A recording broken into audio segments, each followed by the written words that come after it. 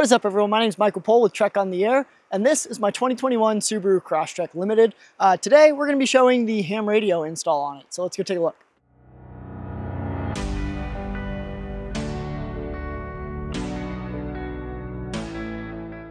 All right, so like I said, this is a 2021 Subaru Crosstrek. It's a limited trim, slightly modified, nothing crazy. But one of the comments I get asked about all the time is, what does the ham radio install look like on this, or radio install in general? You do the same thing with a CB radio, same thing with a GMRS radio, MIRS radio, whatever type of radio you're looking to install. It's not a one-size-fit-all. It'll depend a little bit on the pieces, but this is how I did it, and you can definitely copy this with pretty much most radios. So let's go ahead and take a look.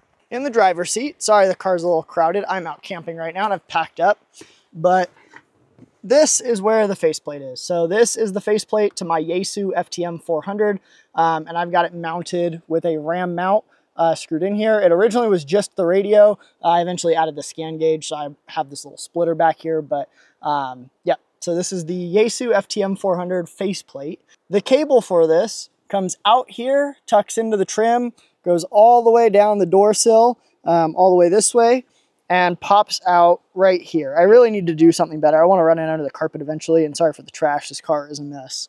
But it pops out right here. Eventually I would like to run it under the carpet, but for right now, it's there. I probably should put some covering or something on it, but that's effort. So it's been working fine for a few years, haven't bothered to change it. So again, faceplate here. The microphone I have down here in the footwell. This is where I like it. I don't put my knee here or anything, so I know some people complain about that, but this is what I've got. It's the hand mic for it, and then it's this magnetic mic. Had it for a few years. It's extremely overpriced. These are like 50 bucks, but I love it. It's great. It's great when I'm off-roading. I just throw it on here. I don't have to worry about it. It just is there. I don't have to worry about clipping it or whatever else. So doesn't fall off when I'm off-roading. If I want to get rid of it, I just pull it. I can leave it. Yeah, great for it. They are a little pricey, but it's just kind of what it is at the end of the day. That I have plugged in down here in the center console. Let me get out of the car. It'll be a little easier to show. Accidentally hit the pause button. But I've got it tucked under here, a little bit of an extension cable. I was originally going to put like a little plug here, like a bulkhead fitting somewhere over here, and I could just plug the hand mic in and out. But I don't take the hand mic out as much as I thought I would, so I never bothered to do it. I have one, it's sitting at home, but I leave the microphone plugged in pretty much the whole time. So, and that both that and the headrest or the head unit eventually come out to back on the center console there, and let's jump over that way. Again, I've been camping, so I'm pretty loaded up here, but both of those cables come through the center console here and out the side. I've got it up towards the front of the seat here, and my radio pretty much is down under the seat. So you can also see the coax and the power come here, and we'll go over those in a second. So I've got the radio. It's very unorganized, but it works for me. Again, the control cables and the microphone cable are over here. This is just mounted to a piece of like 1x8. It sits in the groove of the car there, so it doesn't slide around. This is the speaker cable. This runs up to the side here, up the trim, and up to the dashboard. You can kind of see on the center there. Let me overlay some B-roll because I realized I forgot to show that when I was sitting in the front seat. But I do want to move that speaker, actually, now I'm thinking about it. My wife complains all the time that she can't see the temperatures because that's the screen that it blocks. I can see it just fine from the driver's seat, but in the passenger seat, you can't see what you're adjusting on the thermostat, so she doesn't like that. So I need to move it. Eventually, I want to put it on the headrest back here.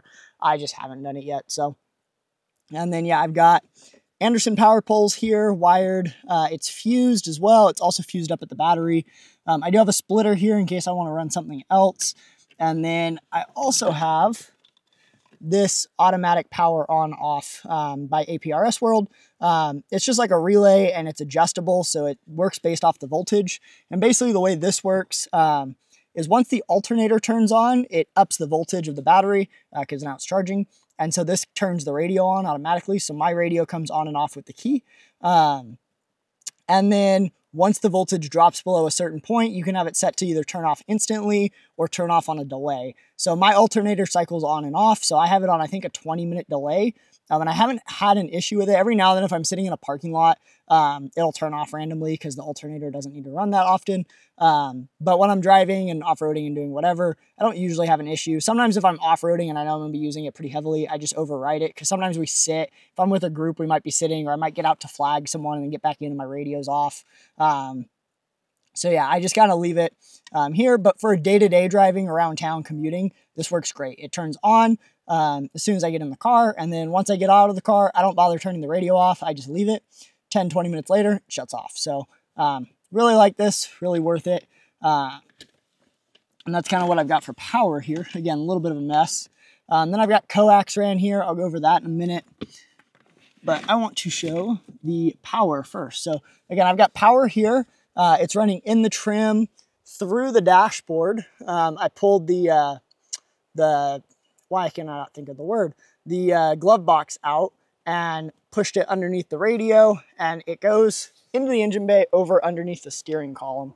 Let me pop the hood for that. All right, and so you can kind of see it right there. You can see the little bit of red. There's a gasket there that Subaru has that a lot of the other stuff goes through, and it kind of lifts up a little bit. So power cable's coming through there. I've got it wire loomed up into this rat's nest here in the corner. And then it kind of slides through here. And I have it going straight to the battery. I don't tie it into my aux beam like switch because I use the relay to turn it on and off. And I wanted the radio to be able to be on when the car is off. And the aux beam is only on and only supplies power when the vehicle is on. So that was something I wanted. So it goes straight to the battery. I don't remember which fuse it is. It's probably this one or this one because those are the two 10 gauge ones. And this is 10 gauge wire running all the way back to it, 12 volt wire. So yep, just tied in here, just in the little part there. So nothing fancy. Just back down. Nothing fancy, but that's what's powering it. And like I said, I've got that running back with 10 gauge wire. So now as far as the antennas go, I have NMO mounts drilled into the back of the car on the roof. So this one is always a pain in the butt because I never use this one. So it always takes a second to screw off. So I have two of these. I really like these. These are the 3/8 NMO mount, not the 3/4 inch. So it only takes a 3/8 inch hole, which is about the center pin here. And then underneath it, I actually use a fender washer. So I use a 3/8 inch by 2 inch fender washer to clamp down on it. So this thing is super strong. The fender washer sticks out about 2 inches. It's wider than the NMO mount itself, and it sandwiches down with this top piece here. So super strong, never had an issue with it. I have these exact same mounts on my old car that my parents still have. They're just capped off now, obviously. But those have been going for like 6 or 7 years, no problem.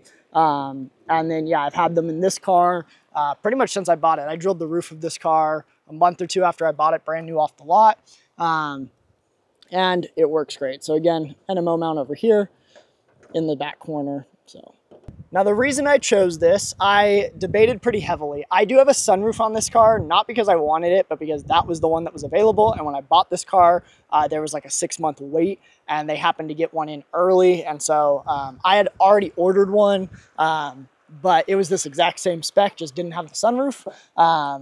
This one came in early and asked me if I wanted it. I said, sure, because my other car was starting to die. So I needed a car sooner than later, but it was back 2021-ish, 2022-ish when cars were hard to get and used cars were selling more than new cars, and I paid MSRP for this. So I wanted originally to put an antenna smack dab in the center. I really only use one antenna most of the time.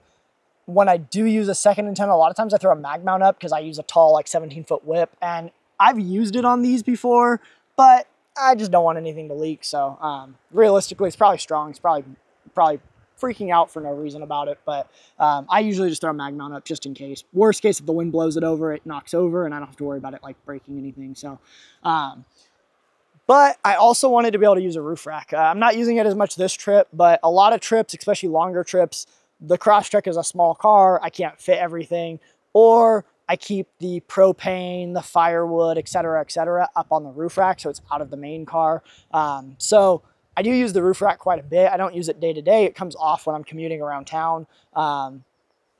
But I needed to be able to put a roof rack up. So this roof rack actually does sit a little bit farther forward than most people typically do it, because I wanted to have space for the NMO antenna mounts.